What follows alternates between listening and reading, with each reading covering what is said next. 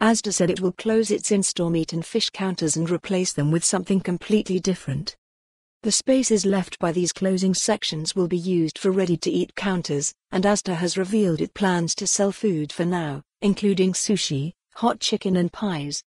The new counters have been trialed in 13 stores over the last year, teaming up with brands such as Sushi Daily and Subway.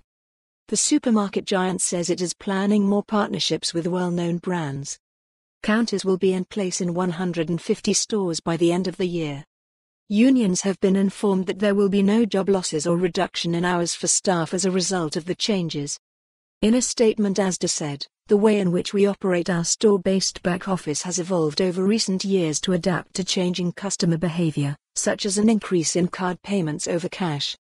As a result, we are proposing some changes to increase efficiencies and simplify ways of working across administration, compliance and cash office. We have opened a collective consultation with those colleagues impacted and their representatives and will have conversations about any potential change with our colleagues first." For more on this story, visit the news article link.